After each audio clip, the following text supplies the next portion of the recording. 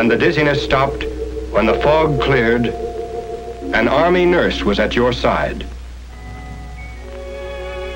A woman who meant safety and comfort and home to thousands of men before you. A woman who meant all those things to you. A nurse brought another American's blood to your side to pour new strength into your veins. A nurse handed clamps to the surgeon and counted sponges.